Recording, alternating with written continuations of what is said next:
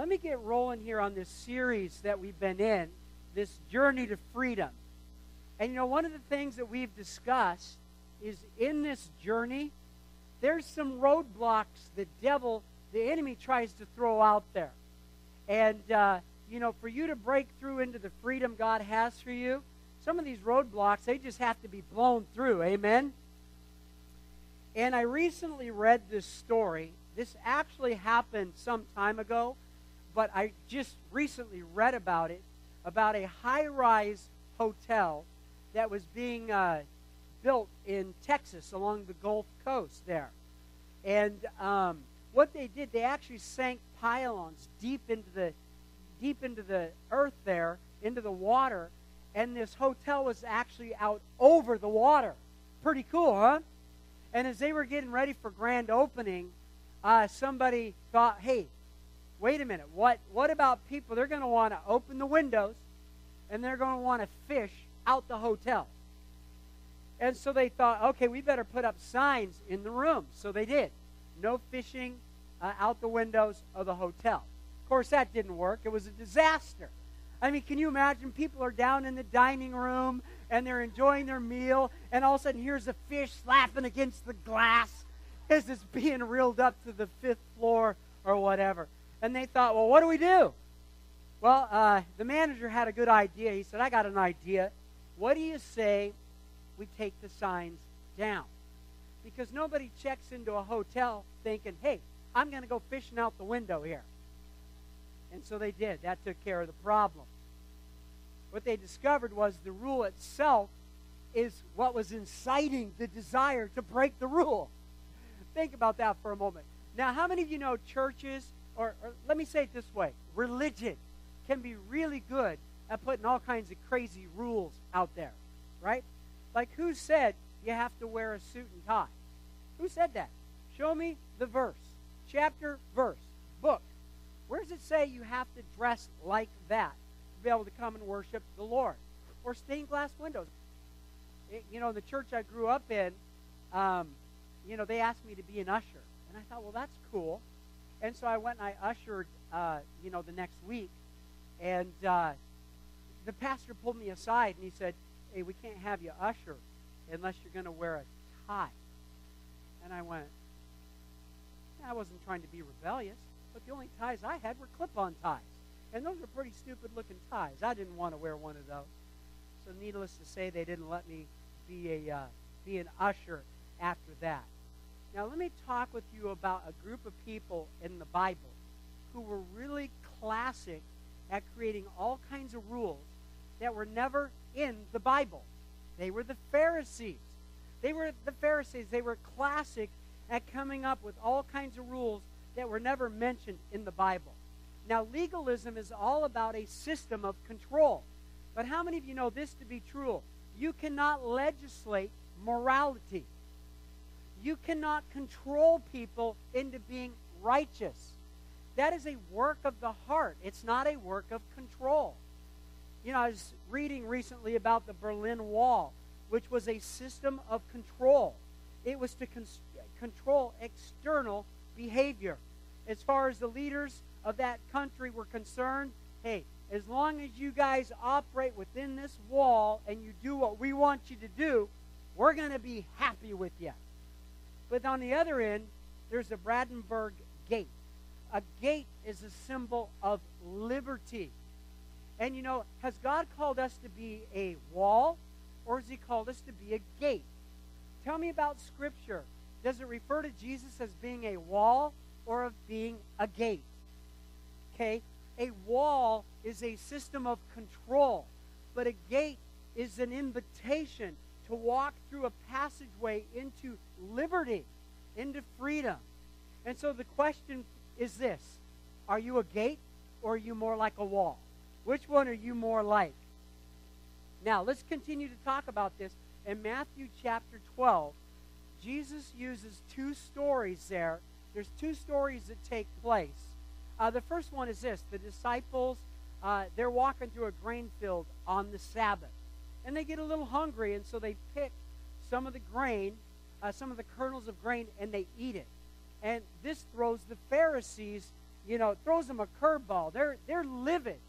And they're like, how can you possibly be who you think you are when you're breaking the law? I mean, the law says you shall not work on the Sabbath, and look what you're doing here. You're picking grain and you're eating it. And then the second one, same chapter, is Jesus goes into the synagogue, into church, on a Sunday morning. And there's a man there with a shriveled hand, and Jesus healed him. Now, how many of you think if Jesus healed somebody, that would be great cause of celebration, right? Wouldn't you all be saying, praise the Lord, hallelujah? But instead, these legalists, they're livid. How dare you be performing a miracle? You worked a miracle, and you shouldn't be doing work on the Sabbath. And so they got hung up on these details that prevented them from being able to recognize Christ for who he really was. They'd built the wall so thick and so tall that they couldn't see Jesus for being the liberator that he was called to be. I want you to imagine being in the presence of Christ and seeing him perform these miracles, and rather than recognizing him as Lord and it leading you into a place of worship, you actually begin to recognize him as a threat that needs to be eliminated. So I want to talk with you this morning about breaking down that wall of legalism. Now, I'm not talking about this so that you can recognize legalism in everybody else, right? I'm talking about it so the mirror could be turned into your own life, so that it could be turned into my life, so that we could recognize these areas where we try to control the situation. You guys remember Jeff Foxworthy? And you say, you might be a redneck if, and I wish I had a good redneck joke, but I don't. But I do have a good Jeff, what's that? You're relieved. I do have a good redneck impersonation, good, voice. And so go ahead and grab your outline. You might be a legalist if, or when, you might be a legalist when your man-made rules are more important than biblical teaching. Now, did the Bible say you can't pick grain and eat it on the Sabbath? It did not say that. What did it say? It said, honor the Sabbath day, keep it holy. He said, for 6 days you shall work. On the seventh day, that is the Sabbath unto the Lord, and you shall do no work. Now, the legalists, they took that, and they started piling stuff on top of it. How many of you know there's a big difference between picking a head of grain and eating it and harvesting a field? There's a world of difference between those two. And what happened here is they were so busy trying to cram their interpretation of what that law meant that they'd completely lost compassion for people, and their heart of worship, which, by the way, can I say the heart behind the Sabbath law was really a call to worship. It was like a date day. Every week, it's our day. And rather than them having their day with the Lord, they were walking all around, trying to enforce their interpretation of what that meant. And it ended up completely robbing them of their heart of worship and having any compassion for other people.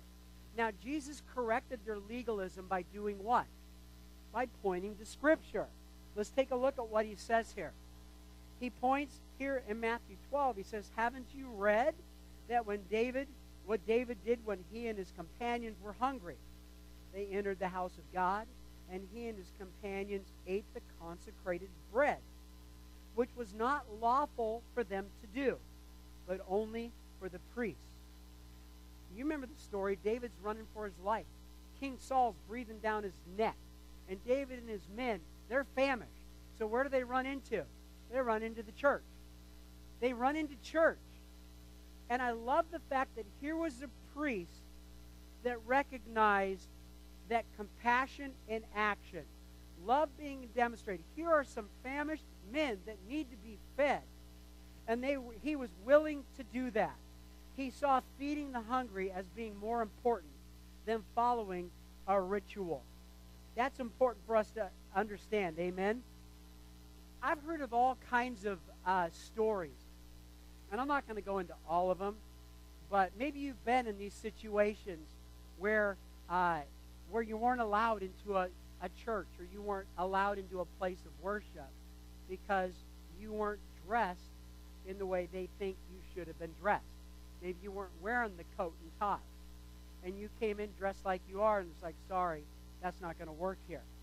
Or I think of a more personal story for us, for Freedom Foursquare.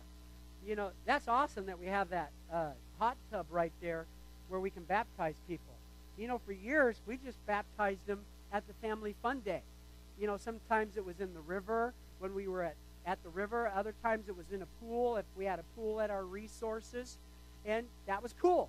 How many of you were baptized in one of the pools or at the river when we did that one of those times? Raise your hands up high. Okay, awesome. Man, give these people a hand for that. Cool. Well, I've had people pull me aside afterwards and say, Pastor, I do not think it was appropriate for that girl to be baptized wearing that bikini. Now, let me say this. Would it be better if she had a shirt on? Probably. Okay. Kind of cover up a little bit.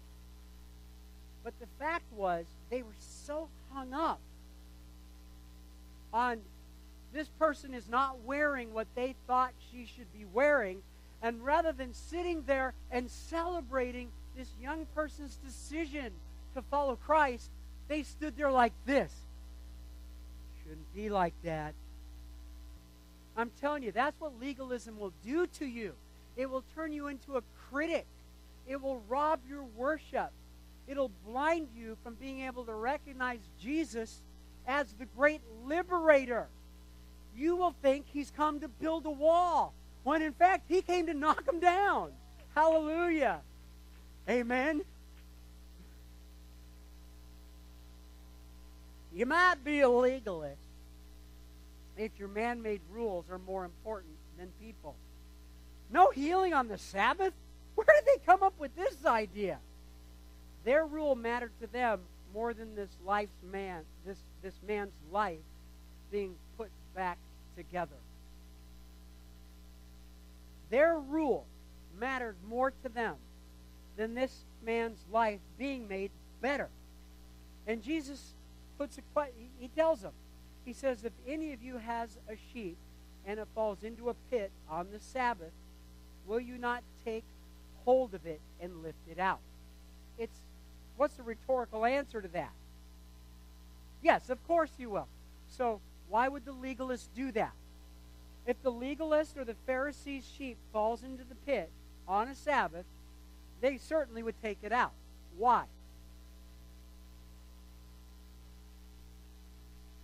They see the value. They care for that sheep. And then Jesus says something so radical. He says, how much more valuable is this man than a sheep? Therefore, it's lawful to do good on the Sabbath. He is saying, look, you are missing the point. People matter. People matter. And we need to do what we can do to reach people. Don't let your man-made rules become more important than meeting people's needs. Amen? Hallelujah. Let's give the Lord applause for that. You might be a legalist when arguing is more important than ministry. Have you ever met Christians? They like to argue. I'm not saying you do. Have you ever met a Christian that likes to argue? Is anybody here that Christian?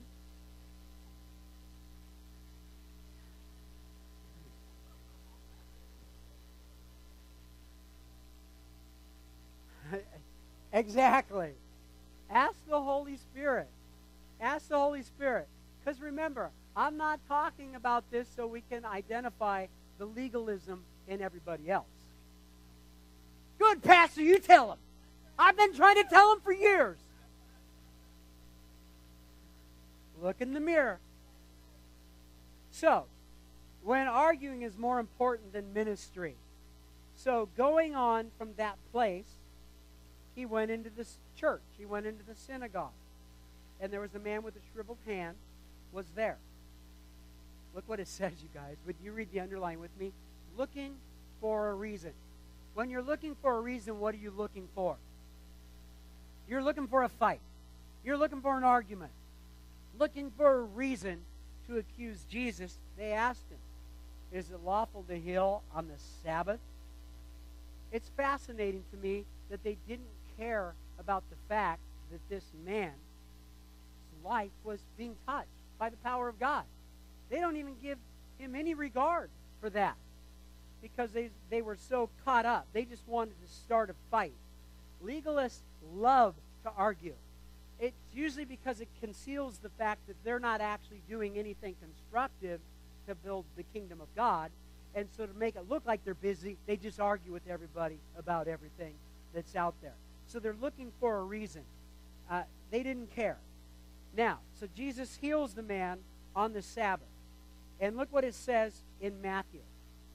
It says, then the Pharisees went out and plotted how they might kill Jesus. This is crazy.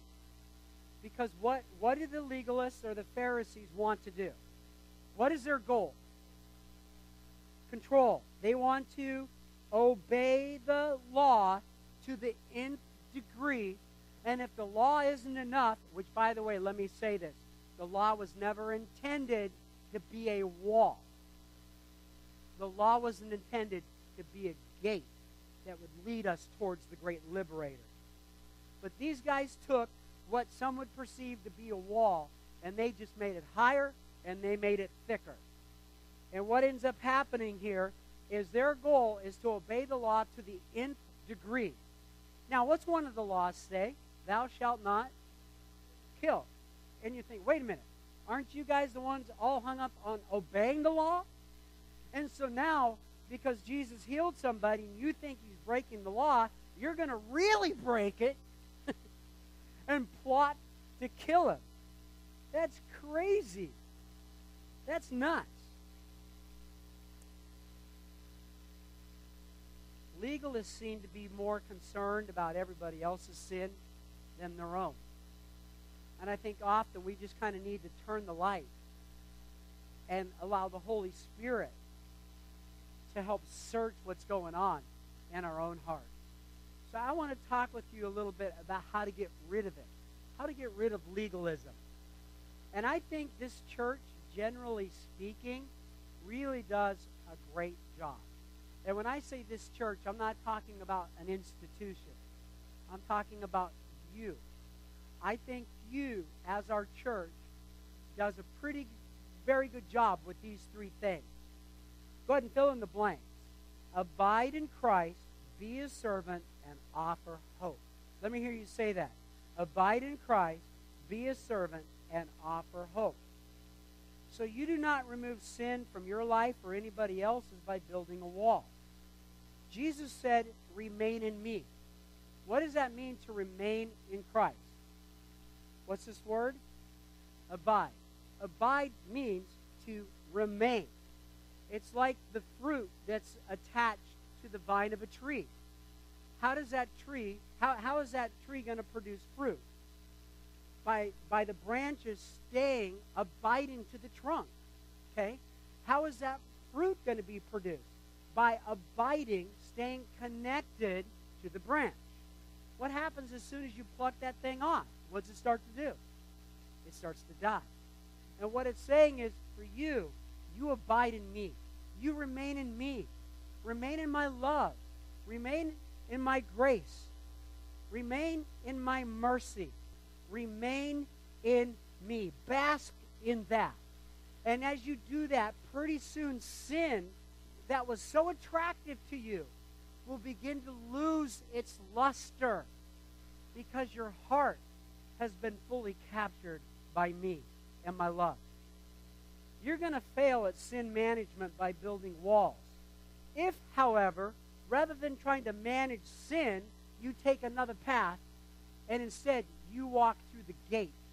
You walk through the life of the great liberator, Jesus Christ. You walk through him. He's going to set you free from the power of sin and death.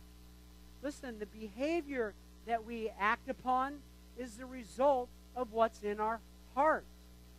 And you cannot change a heart by building walls. The Pharisees hopefully figured that one out. I don't know if they ever did. But the fact is, you don't change a heart by a system of control.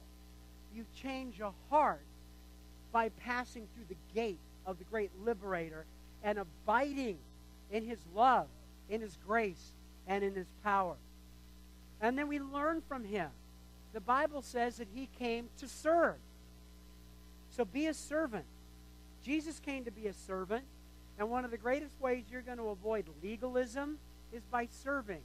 Because you are so caught up in caring for the people that are in front of you, you're not going to have time to sit there judging them about how off track they are. And lastly, offer hope. It says in Matthew that in his name the nations will put their what? Their hope. Their hope. Is there any hope inside the wall? There's no hope there. And so the hope is the fact that we can tell people, look, there's a way out. Jesus Christ came to not just put a gate in the wall, but to knock it down. He's come to set you free. He's come to invite you into a relationship that will change you, just like this song that we sang, from the inside out. Legalism says this, that if you don't meet up to our standard, we won't accept you. Jesus says, even if you fail, I won't abandon you. I will keep reaching out to you. I will keep loving you. I will keep lifting you up. I will give you a chance again and again and again. I will keep forgiving you. Isn't it awesome that we serve a God like that? Let's give him applause for that. There's no hope behind the Berlin Wall, but Jesus says, I'm the gate that you can pass through. Now, in this passage that we looked at, Jesus contrasts the difference between the legalist, the Pharisee, and Jesus. And the main difference there is how they treat people. The legalists treated people with contempt, with disregard. They were oblivious to their suffering. But on the other hand, Jesus saw the value of people. He treated them with compassion and mercy.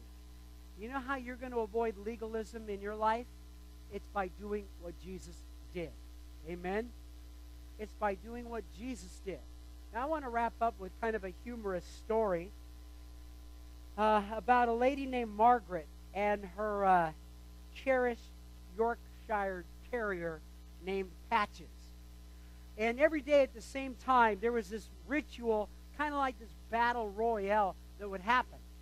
Every day, every 24 hours, same time, Margaret would go to the cupboard there in the pantry and get a large bottle of castor oil, and that would cause Patch's ears to kind of go. Then she'd go to the kitchen and open the drawer, and when Patches heard the silverware shuffle, that was cue to beat it. Run. And so Patches was run. I mean, she'd hide under the bed. Patches would hide in the bathtub, behind the rocker, anywhere she could get away from Margaret and the castor oil and the spoon. But every day she'd track that dog down and hold it and force its jaws open and stuff a spoon of castor oil down its throat. Because someone had told Margaret, look, if you give your dog this castor oil every day, it's going to make her teeth stronger. It's going to make her live longer. It's going to make her coat, so nice. And so Margaret, every day, they would have this battle royale.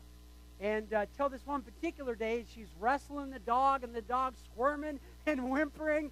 And somehow, this Yorkshire Terrier was able to do a sideways kick and kick that castor oil right out of her hand, right onto the kitchen floor as it poured out right there. Momentary victory for the Yorkshire. Yes. And so Margaret, she goes to the pantry to get a towel to clean up the mess. And when she comes back, to her surprise, here's her dog licking up the castor oil right off the floor with the look of content, like she's enjoying this. And then it dawned on Margaret for a moment, wait a minute, she really did like the castor oil. She just didn't like having it crammed down her throat. There's a point that I'm making here. Legalism is to say, you need Jesus, and the way you're going to get him is I'm going to cram him down your throat. It don't work that way. Paul said something so radical. He said, I'm already being poured out like a drink offering.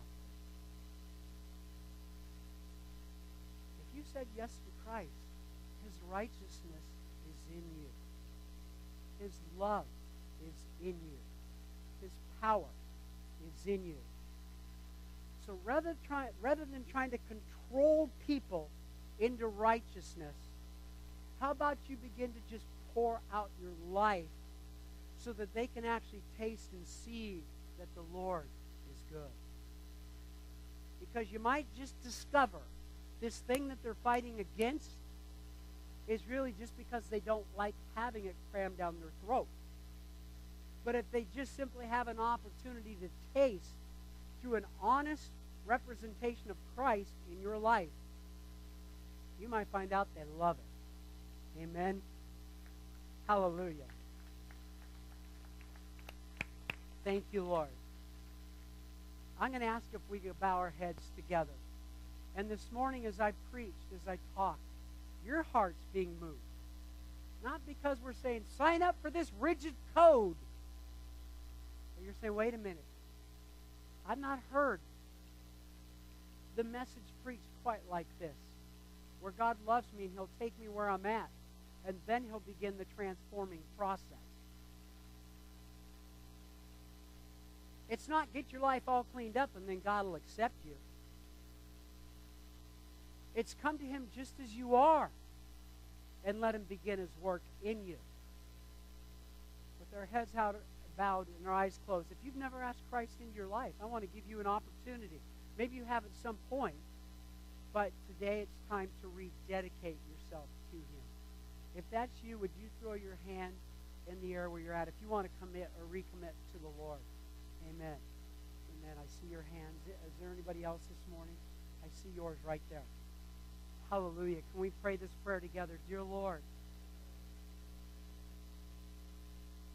you are the good Father. You are gracious and kind. And I recognize what you did on the cross was for me. You paid for my sin. I receive that. I receive you. Come into my life.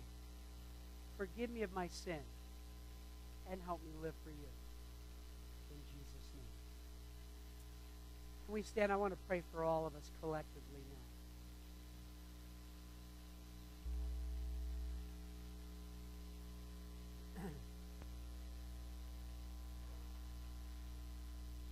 Lord, this message is not about everybody else. This is about turning the light on my own life. How do I treat people? Am I more like a wall? Am I more like a gate? Because if I'm truly going to be an imitator of Christ, you were the gate. You led people out of bondage into freedom. And Lord, the worship that results from the revelation of that had transforming effect in people's lives. Let that revelation change our lives. In Jesus' name we pray. Everybody said, amen.